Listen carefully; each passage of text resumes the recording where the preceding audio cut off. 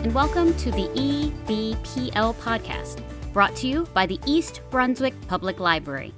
We are known as our community's living room, so in this podcast, you will enjoy original, exclusive content, as well as encore presentations from events you have missed. This event was presented as part of our Just for the Health of It initiative. Just for the Health of It is a proprietary health literacy program developed by the East Brunswick Public Library to promote health literacy in Middlesex County.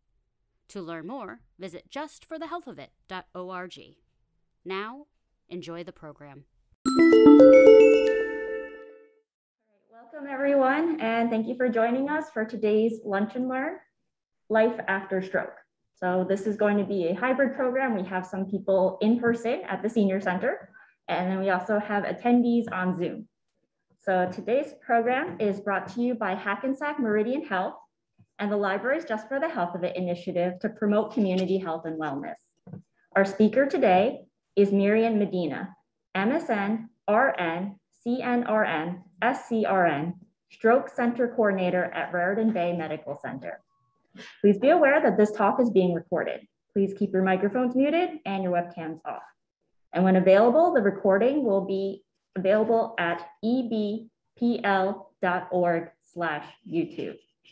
If you have any questions, please type them into the chat box, and there will be a part where you will be able to unmute yourselves and ask questions as well. So without further ado, I'll turn things over to Mirian.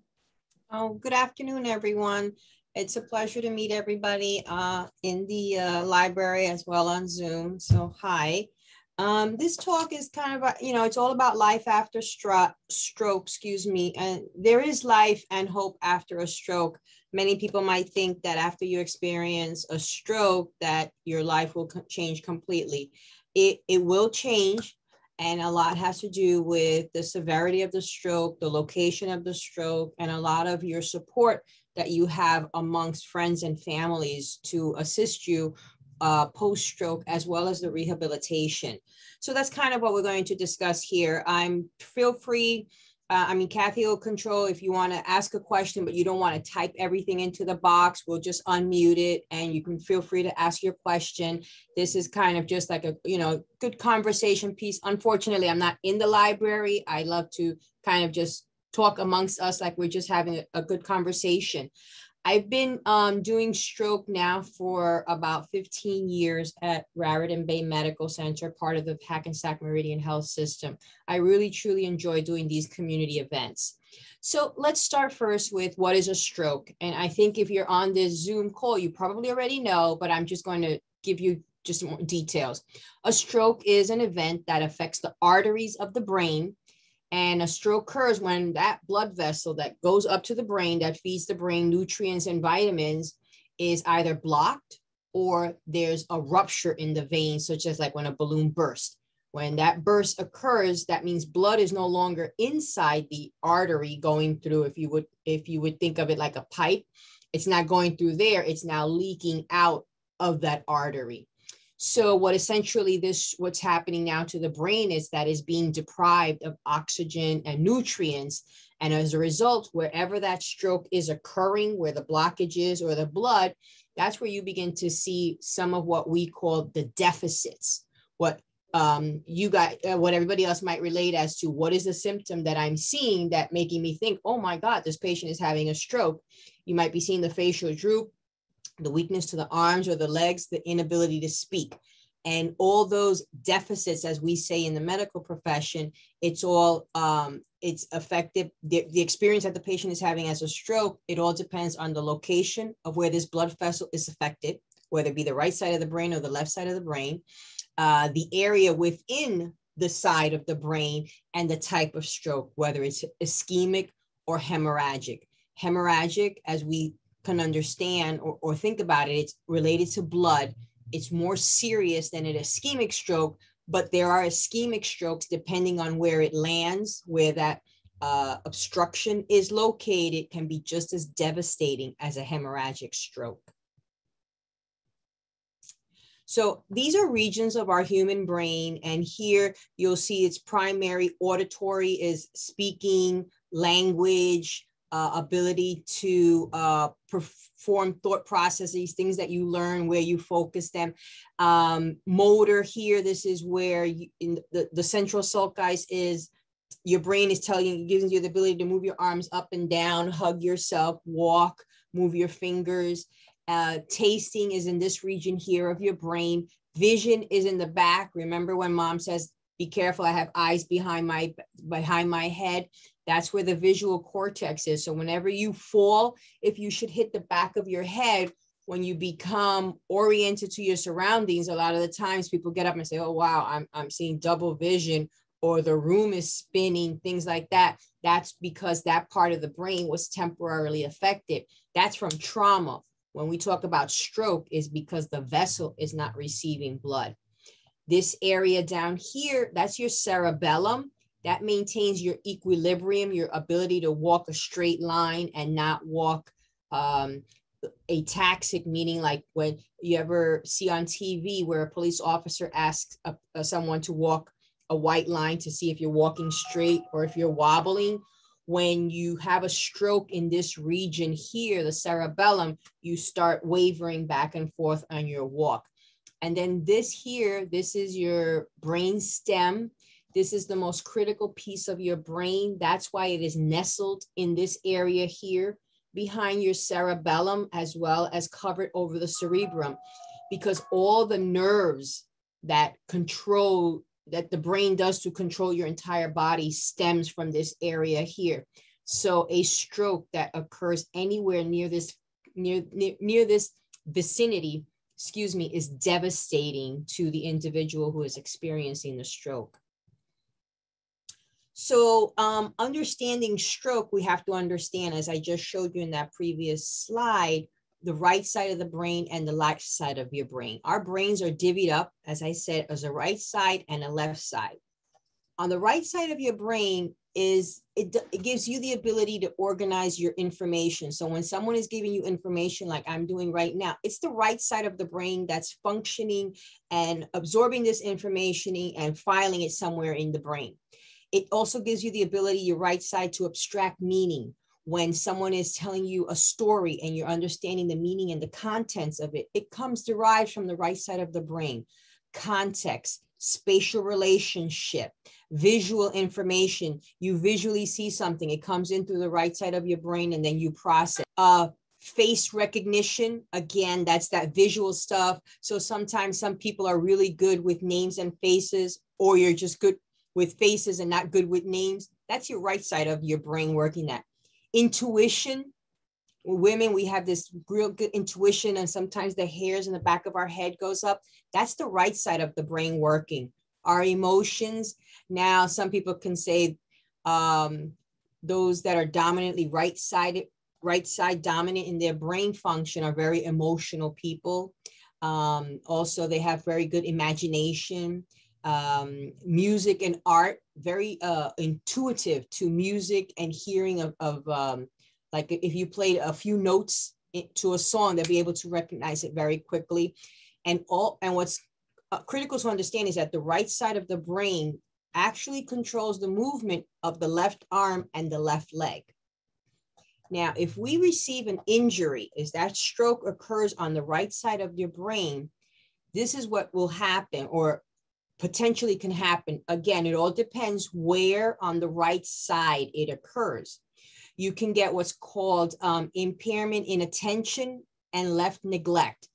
Impairment of attention is the right side of the brain does not know in itself that it has a left arm and a left leg, because more than likely it can't feel the arm or the leg, and it can't see because the stroke is in the parietal region and in the back of the region. So in my mind, if I had a stroke on the right side of my brain, the whole left side doesn't exist because I can't feel it and I can't see it. I also have issues with memory. Like someone will tell me something like today is Tuesday, you'll come back later on, they'll ask you in the hospital, the staff is constantly asking you a lot of questions, and they have short-term memory. Decrease awareness of their deficits. They forget that they that the left side doesn't exist because they can't see it. So if you ask them to assist you out of the bed, they get out of the bed like this, and they forget that the left arm and the left leg has to come with them.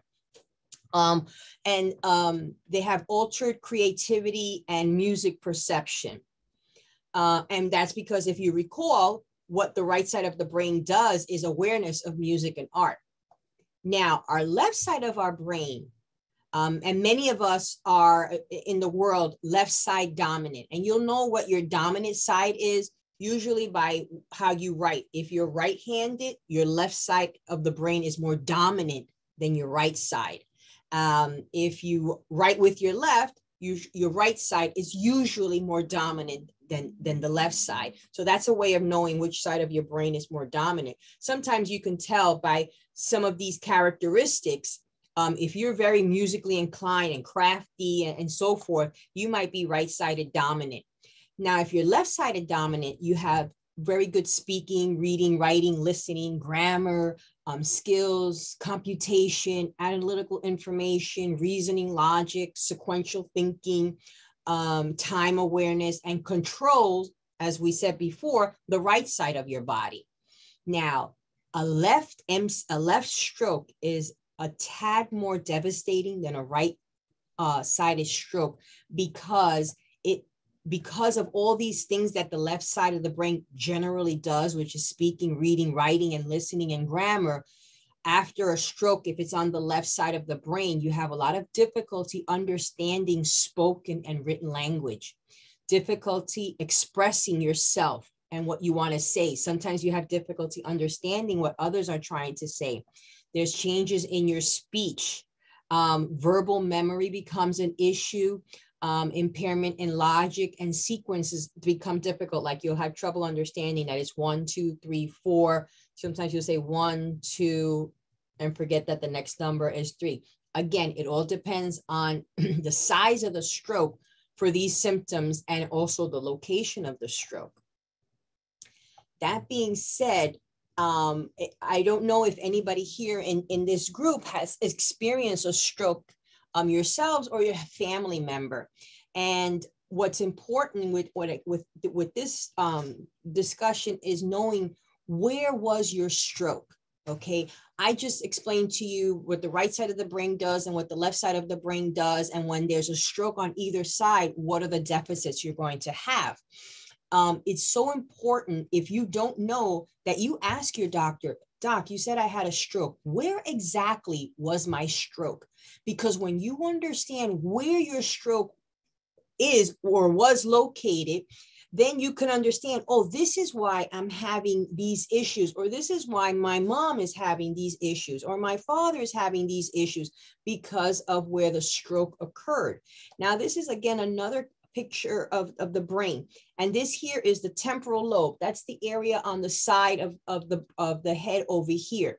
That controls your hearing. You know where your ear is. It controls speech because sometimes we need to hear and transition that so we can speak, and short-term memory. If you have, then this is your frontal lobe in the front here. It's personality, reasoning, a little bit of speech, and some muscle movement.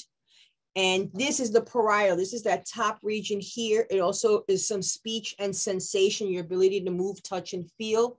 And again, your occipital lobe that controls the vision in the back.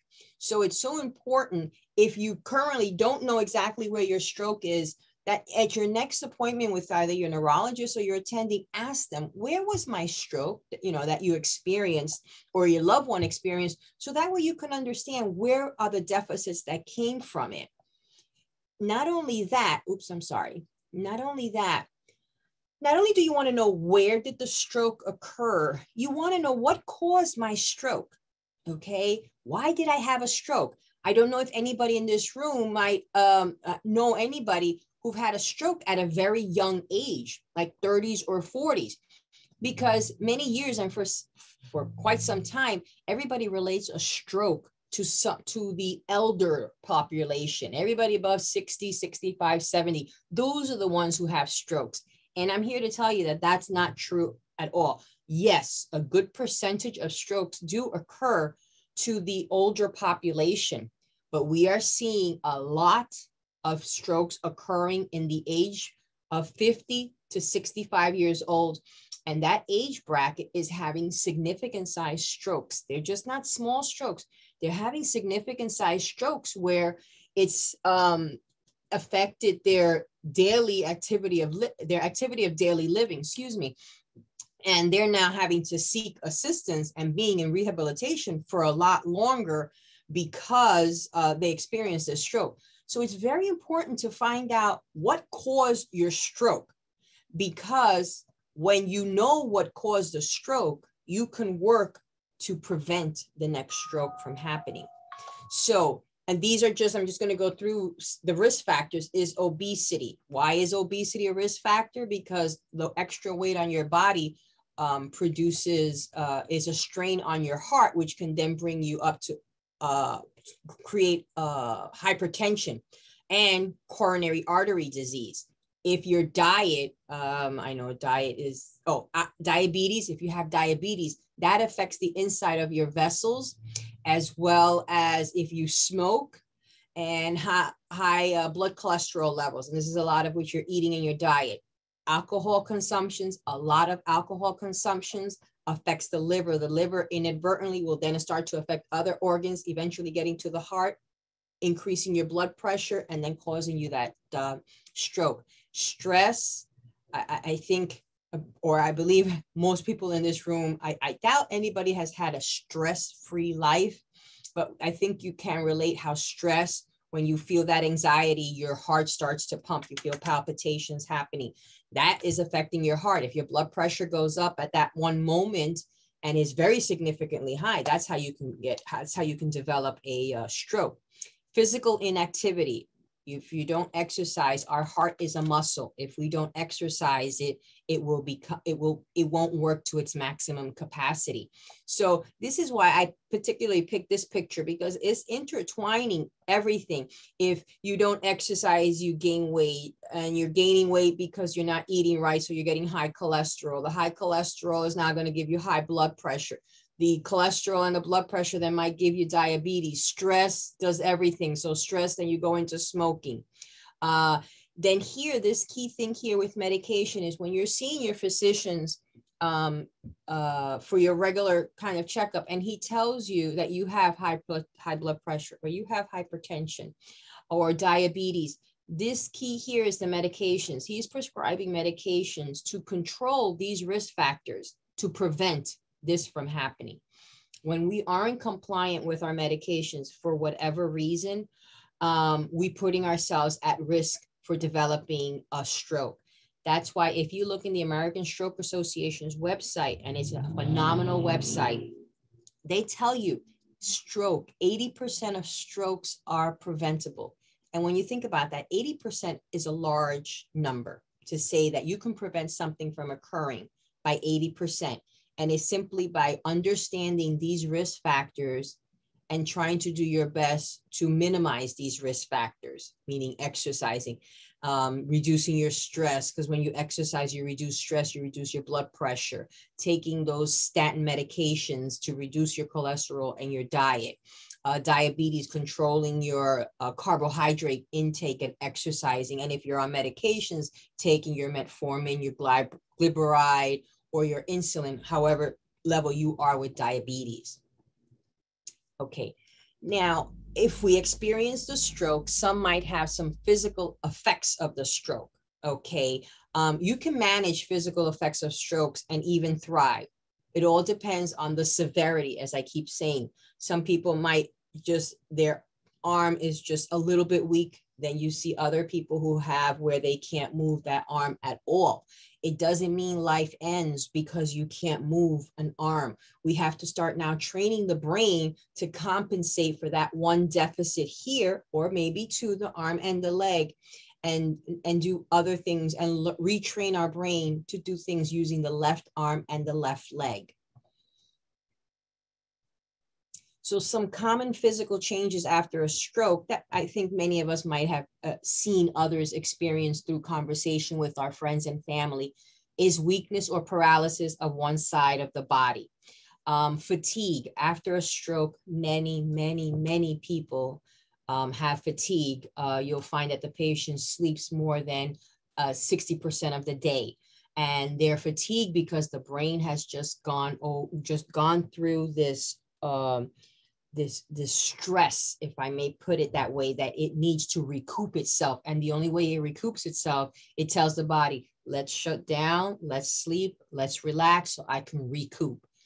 Spasticity, excuse me, try saying that 3 times. And that is when you are moving the arm, when there's stiffness to the arm, and then it does this kind of shaking to the arm. It looks like, someone might say it's a seizure, but it's not a seizure. It's if the person always keeps the arm in the same position and doesn't exercise it. When you try and stretch the arm, even the leg, the patient starts to shake a lot. And that is very painful when they experience that. Again, to minimize spasticity, you need physical therapy. Then there are, in some cases, patient might experience seizures after strokes. And with that, then they're going to have to take seizure medications and be very careful and mindful of their surroundings and try and understand what might trigger the patient to have a seizure. You might have difficulty swallowing. That's termed dysphagia. And you might have to change the consistency of your diet to a puree or a soft consistency, so that way the person doesn't choke. Because the number one complications post-stroke is aspiration pneumonia. And that usually what brings patients back to the hospitals after they're discharged and they're in rehabilitation. If they try and eat too fast and have dysphagia, they end up with pneumonia. Trouble with balance. As I mentioned, the area of the cerebellum that controls your balance. So if the stroke is in there, you're going to have this difficulty with balance. Pain. The pain, I'll go into that in a few other slides, is common, but not too common for stroke patients. And one side neglect, depending if you've had, it's usually when you've had a stroke on the right side, you neglect your whole left side of your body. That is where you usually see this neglect. Now, another area besides the motor areas that we just discussed, now it's communication. After experiencing a stroke, sometimes there's cognition difficulty, there's speech and language understanding. And this is most difficult because someone is trying to say something and it's not coming out the way they want it. And a loved one might be assisting them by finishing the sentence. Oh, they're saying, oh, Harry wants to know how you're doing today. And Harry might not want to have said that, but his wife finished the sentence for him. That then gets Harry angry because you're not allowing him to prosper on his own and try and finish the sentences on his own, or give him the opportunity to communicate or find a new way to communicate. And this is where, when you're in rehabilitation with stroke, patience is of the utmost, because you will test your level of patience when you start to take care of someone post-stroke, whether it's in a hospital as our stroke nurses, whether it's the caregiver taking care of the patient in the rehab center, because these stroke patients, depending on the severity of the stroke, require a lot of patience. And with communication, because as we mentioned when we went through the parts of the brain, the left area of your brain here, your temporal and frontal area, that's the part that controls your speech, your ability to communicate, as well as with some cognitive ability as well. Where I just mentioned the location, there's 3 common communication problems, and you might have heard the first 2, not too much of the last one. Aphasia. Aphasia is a common communication problem after a stroke, very common. There's 3 types of aphasia. There's expressive aphasia, where someone asks me, what is your name? And I'm like, and nothing comes out. I can't express myself. Receptive aphasia is, let's say Kathy was telling, was explaining everything, the rules and the regulations of this forum, and I start to speak, and it has nothing to do with what the forum or the discussion that we're about to have. You speak to them and they don't understand, they cannot conceptualize the conversation. So when they speak, you're looking at them like, where is that coming from? That's expressive of I'm sorry, receptive aphasia. I'm sorry, I apologize. Receptive. They can't understand what's being said to them. And when they speak, the two just don't match. And then there's global aphasia. And global aphasia is when the person truly cannot express themselves or cannot understand themselves. And it's usually their language is to two words, yes and no. So we have to work around that and only ask them questions where it's going to be, where you're looking for a yes or a no response, such as, are you hungry? And you might have to show a picture to that person of food. And are you hungry? Yes or no. And then having to go to the bathroom, you might have to show them a picture of the bathroom with the toilet and say, do you have to go to the bathroom? Yes or no. So global aphasia is the most severe of those three forms of aphasia. Expressive, I can't speak. Receptive, I can't understand. Then there's dysarthria, and that affects the muscles around your mouth and your tongue. So basically, when the person is speaking, when they have dysarthria, they sound like sometimes they're slurring, stuttering, or mumbling in their speech pattern. And if they have a significant facial droop, they start to speak something like that. So it just sounds funny, their dysarthria. It could be mild, moderate, and very severe. Then there's apraxia. And the only way to kind of explain apraxia is to watch a little video. It affects the ability to speak, but it's just very slow. You know what you want to say, but it comes out very slow. So if I may, I'm just going to connect to this YouTube. It always comes up with oh, here it is. Perfect. Hi. My name is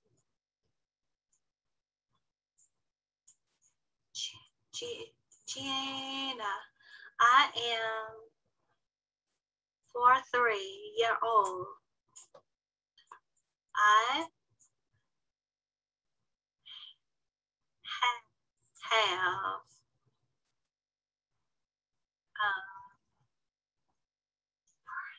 apraxia speech.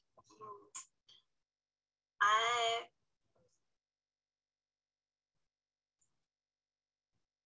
have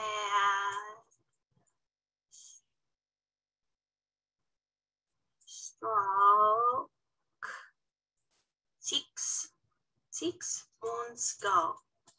See, so that's what apraxia is, where you know what you want to say, but it's just not coming out at the speed that your head might be wanting to say it.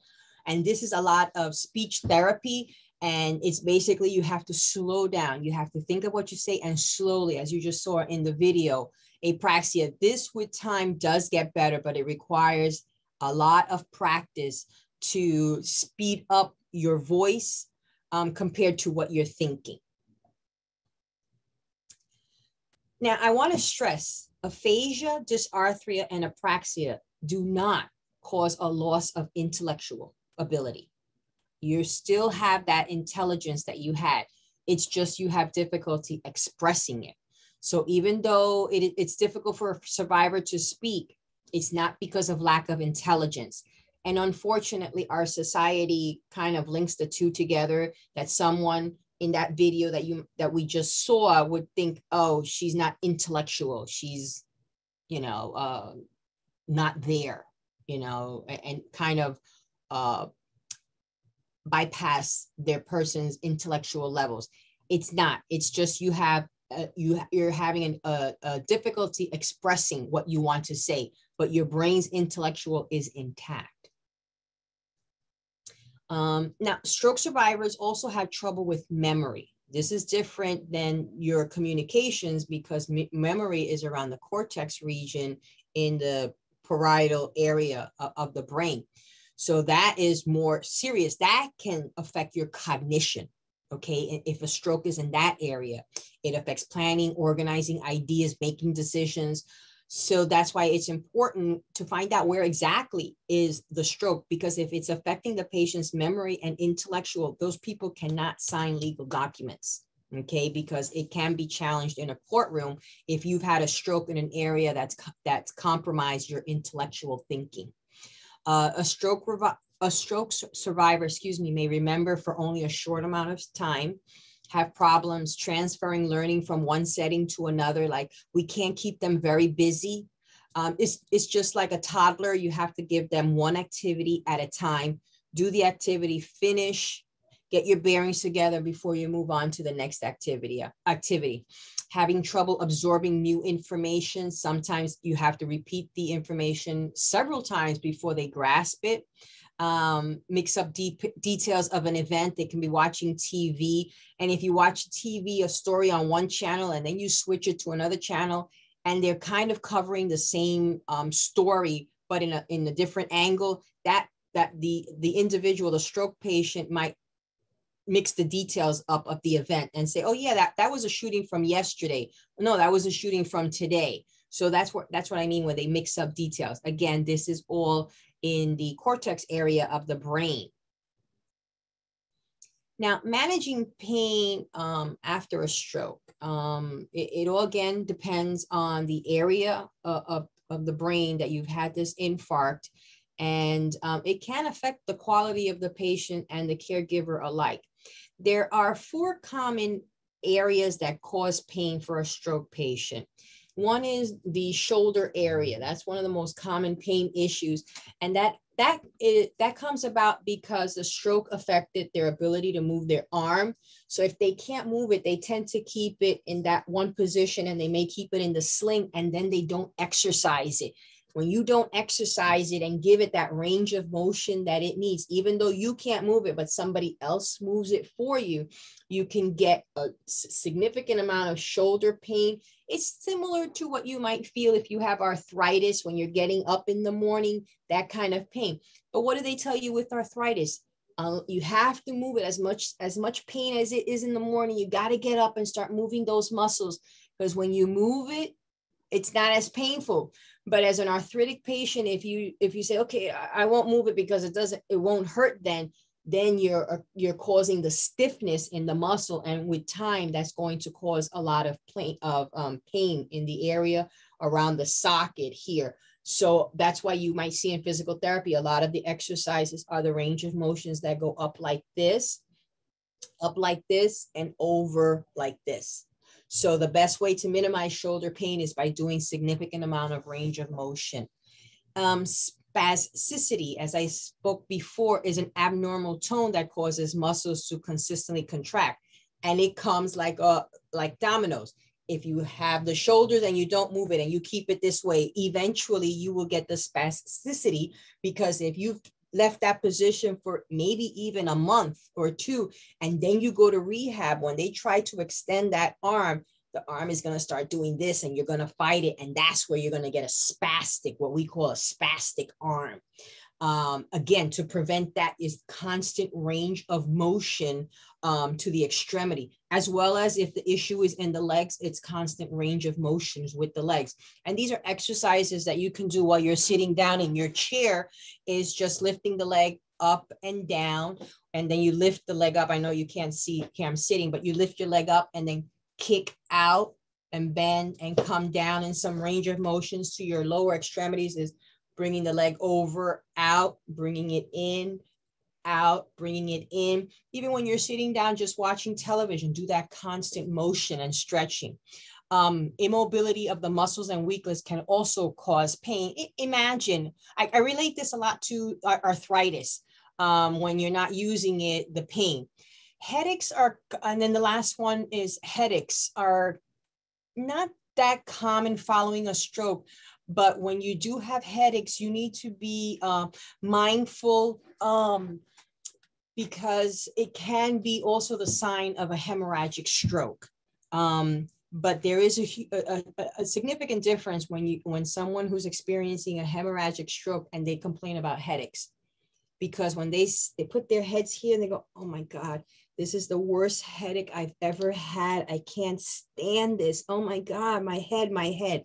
That's usually someone who there's a good high probability is having a hemorrhagic stroke. So if you've already had an ischemic stroke, you are prone, you have the high probability of experiencing another stroke. So headaches, depending if they're dull headaches, they're probably not too serious to mean that they're going to be hemorrhagic.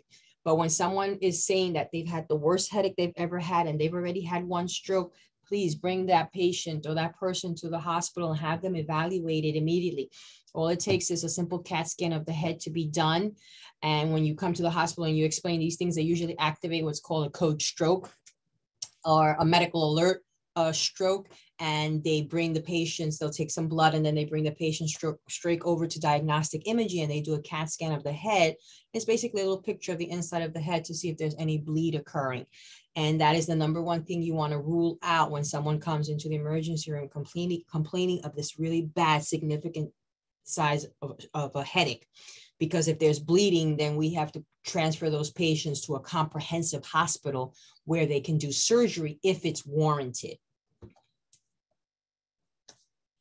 Stroke and depression.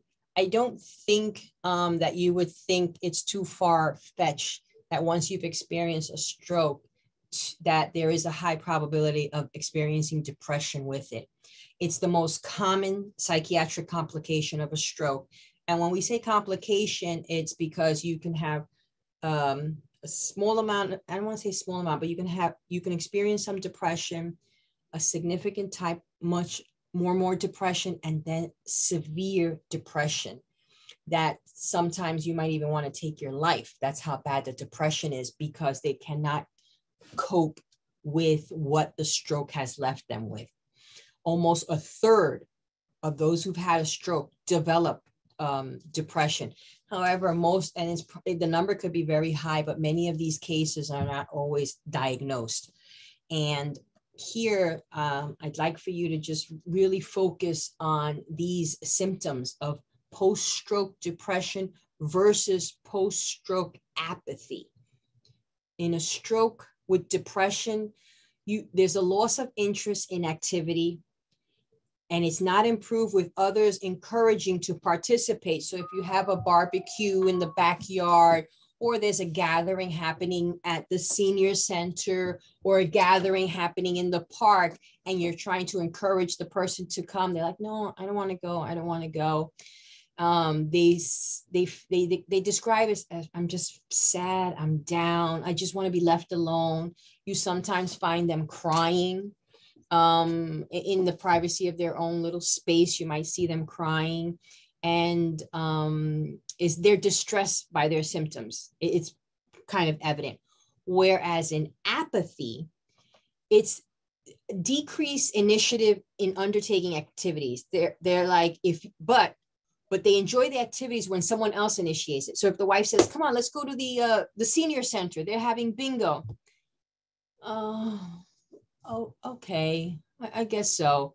So they're willing to participate in the activity because somebody else brought it up, but they participate. That's that apathy. They say, if the spouse is like, come on, honey, you're being just sitting there like a bump on a log. Come on, let's go. Let's get up. Let's get up. Don't worry about it. Everything's all right. I just want to sit down. I want to watch the game. I want to leave me alone. Leave me alone. That's the apathy. Whereas the depressed person is quiet, very into their feelings, and you can imagine why it has occurred, because if you've had a stroke that affected your right arm and your right leg, and that's your dominant side where you write with your right hand and you eat with your right hand. Now someone's trying to figure out, well, how do I do things when I can't use the arm that I've always used? And a good caregiver, a positive response would be to that is, yes, but you have the left arm. Okay, it's not the end. It's not the end. You have the left side that can now compensate for the right side that's not working at the moment until you continue rehabilitation. And then perhaps we can get some of that right arm back. Okay, so if someone that you know and love or of interest, you see that they're experiencing depression, helplessness, hopelessness, please have them see a therapist or someone, go to a support group to try and get some help, because when depression is not addressed, many times it can lead to someone taking their own life. And this is why rehabilitation is so important when it's post-stroke. We can't blow off rehab, or patients say, I don't need it. I don't need it. No, let's just go. Let's go home. I'll do everything on my own. I'll do everything on my own. Because the team of the rehab, they are doctors and nurses and techs who their goal is to prevent any medical complications that you as a layperson may not understand from the stroke. They'll prevent deconditioning and contractures, what I was just talking about, constantly keeping the arm here. And they help you to train your brain to learn new skills. Rehab can take days, weeks, months, even years of rehabilitation. It's a long process, and rehab, the bigger the stroke, the more rehabilitation the person is going to need. And this is where I wanted to offer you, when it comes to rehab and the size of the stroke, it's very important for if the loved one happens to be in the hospital, is where should they go to get this rehab? When you've had a significant size stroke, these inpatient rehab facilities are the best for that patient, because they're going to get 24 hours a day rehabilitation care under the direct supervision of a physician, and receive constant therapy, occupational speech, at least 3 to 4 times a week. Then there's the skilled nursing. The patients who need daily skilled nursing or rehab care will not tolerate the intensity of an inpatient. So if a person has had a very significant stroke that they can't move at all, they're constantly sleeping, those probably end up going in the skilled nursing facility. They do receive rehab until they get strong enough that perhaps we can move them to an inpatient facility. But to be in an inpatient facility rehab, you have to be awake and alert to your surroundings, because they are really going to give you a lot of exercises and therapy to start stimulating the brain. Then there's the long-term acute care facilities. This is for a patient who's had, again, a significant size stroke that might have left them in a vegetative state, in an area where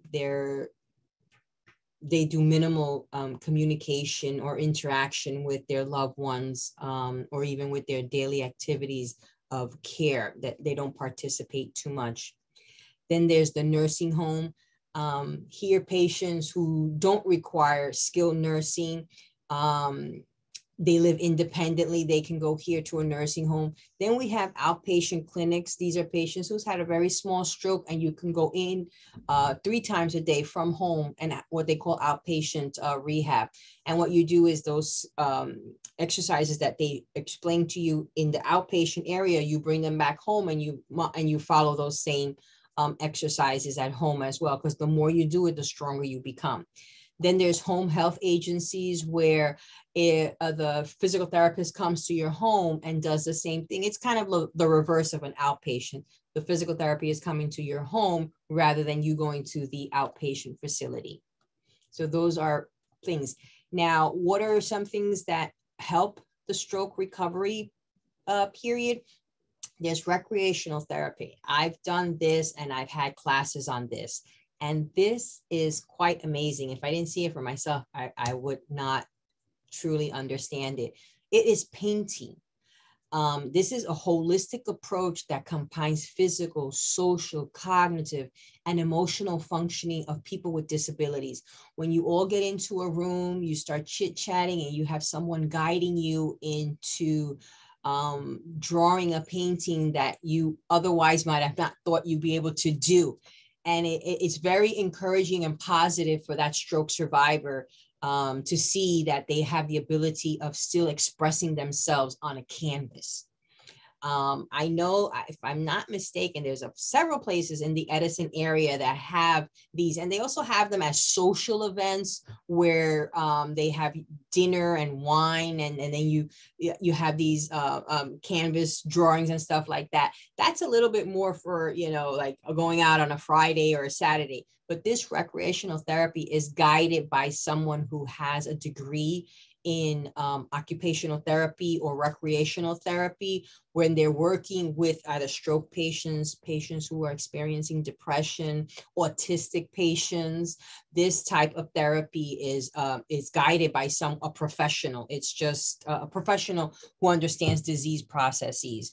It's not, they call it recreational therapy, but it's more for the engagement of developing the skills that they have or still do have from as a result of the stroke.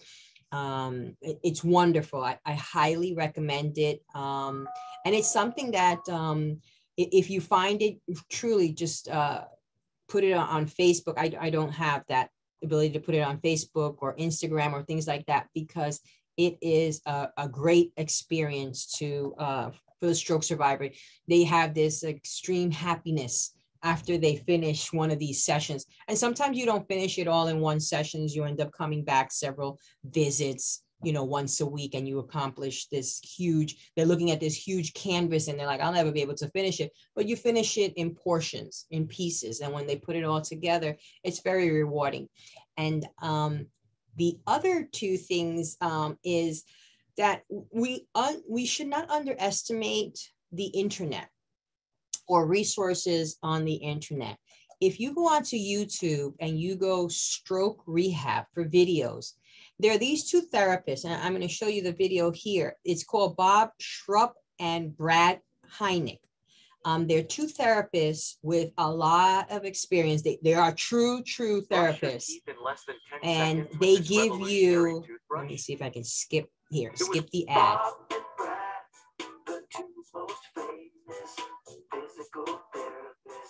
On the internet.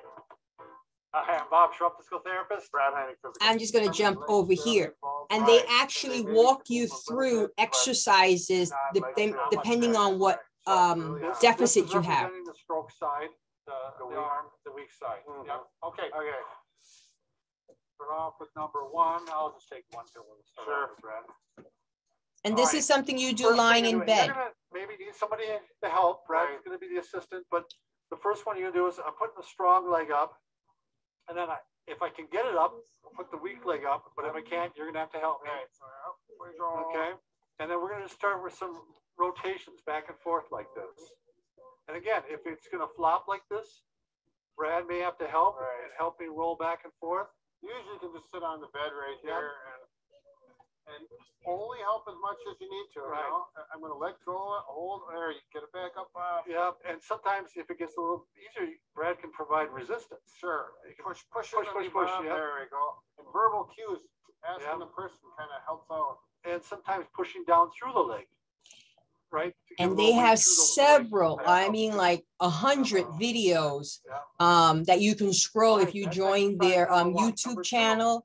And it'll give you a whole bunch of ideas on exercises that you can do pertaining to where the deficit is and to help correct the deficit. They're two great guys. They try and be funny, but they're not all that funny. But the information that they give you is excellent information. And I refer this as if you have capped out your rehabilitation dollars with Medicare, or you don't have insurance. These are guys that you can go onto the internet and follow these exercises on your own, well, obviously with family member or friends to assist you. See here, they're showing you how to do a pelvic tucks, and they explain everything. And this is the same thing that would be going on if you're actually inside physical therapy, going to a place, or actually staying in a rehab center. So this I wanted to share. Since we're taping this, you can refer back to the video and see what it's all about. And then there's music therapy for stroke rehab. This is another rehab channel or internet company that has awesome information. They're called Flint Rehab, and they provide a lot of tools. They also, when I go into it, you can have a full body exercise for free, but that's the link. 6 ways that music therapy for stroke patients boost recovery. And you can get this free rehab exercise book if you'd like. These are seeing the exercises through a book. So if you're a visual reading type of individual, you can get this. If you're a visual, you can look at the other video. But here they explain what is music therapy. This helps with speech. When you sing, it's actually easier to sing when you're speaking rather than trying to speak. That's how they work with individuals who have stuttering problems. They actually encourage them to sing what they want to say until you start to control the vocal cords. So you have that here.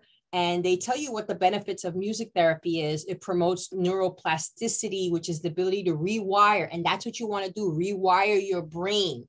Okay, just like when we did electricity in our house, we want to move the socket from down here and we want to bring it up here. We're rewiring it. So we're rewiring our brain. Our brain is a phenomenal organ. We just have to understand it and work with it. Improves movement when you're listening to music. It does recovers speech by singing. So this is a great page. I often refer to many people who ask me, like, you know, where can I get some information? These are the 2 places that I personally, it's not something from Hackensack Meridian, but I personally reference it too, because I work in my area of Perth Amboy. Many of our patient population here are not insured. So they need other resources. And these are 2 resources that I always recommend to people. I know it's being videotaped, so you'll have access to it. And I hope it's helpful to all that are either on Zoom or in person. So, you know, recovering from a stroke is possible. It's a matter of, like I've been saying, retraining the brain. Any questions? All right, so thank you everyone for joining us, for the people who joined us in person today, and also for the people who joined us on Zoom. And so I guess that's it. Thank you again. All right, great. Thank you, Kathy. Right, thank you, Mirian. This is a great presentation, very helpful for everyone. All right, have a good rest of the day, everyone. Okay, thank you. Take care. Thank you for joining us for today's episode. You can enjoy our previous episodes by subscribing now using your favorite podcasting app. To learn more about the East Brunswick Public Library, visit our website at www.ebpl.org.